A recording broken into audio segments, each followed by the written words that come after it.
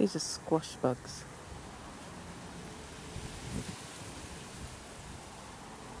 Hello and welcome. It's Amanda, creative gardener. And these things here are what I've been battling on what is my cotton. Started out as a cotton plant, but has developed into more than that. And so what they live on is the cotton that grows when it starts growing into I can't remember what they're called, but you have the flower and then you have the bud, and then from the bud you get the cotton. And so these things appeared. Now that's an adult. I think that's the female, or it's the you have one that has a black bottom and one that is all red. So one's red and black and one has a black bottom.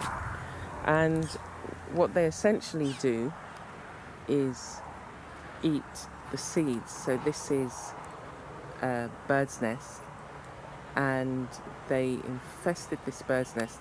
I'm not even sure how and when the bird actually, you know, the babies, but then when I looked at it, it was covered, and I'm not going to get too close. Yeah, the bird's obviously gone, but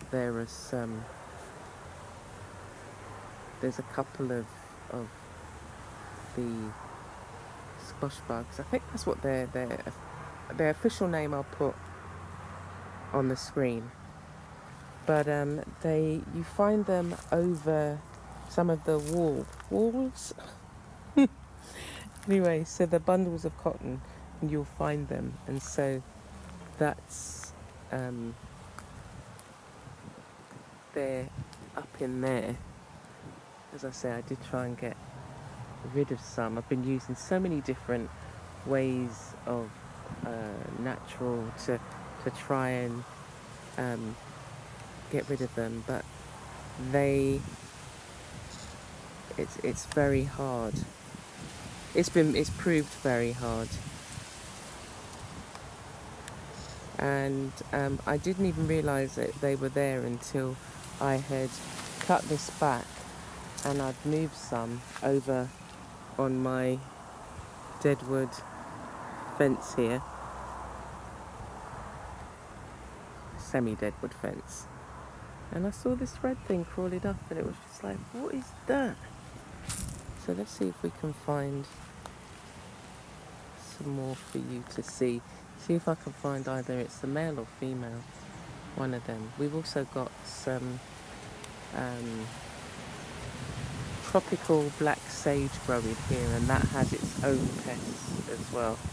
Okay, so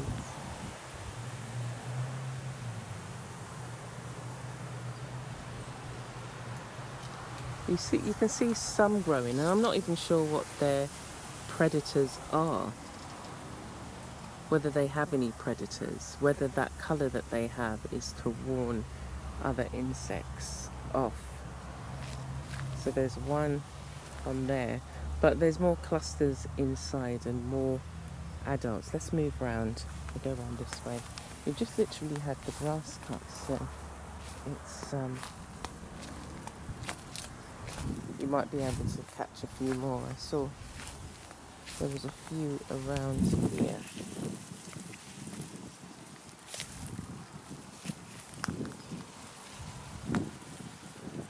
Just make sure I'm not standing under a few. You know, it's like, there she is, let's get her. Yeah, but in the garden, you know, there's going to be lots of different bugs, friendly and not friendly, that you're going to come across. Hello. There's a few. Oh, so we've got a couple here. They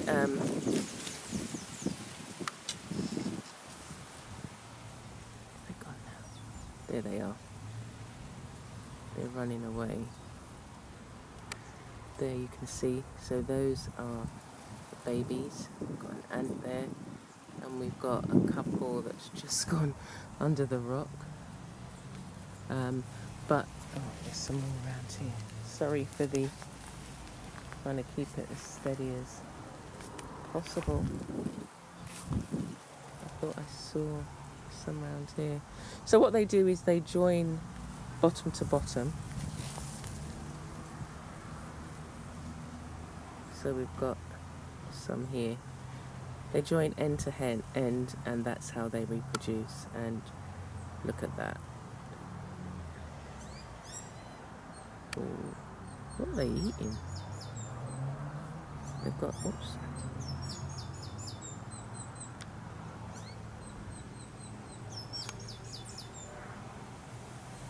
I've got no idea what they're doing.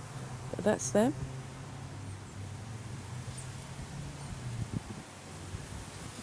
So you can see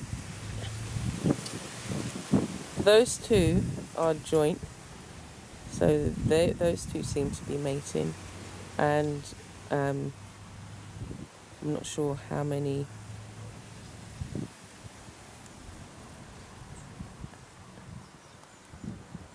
eggs how many eggs they lay.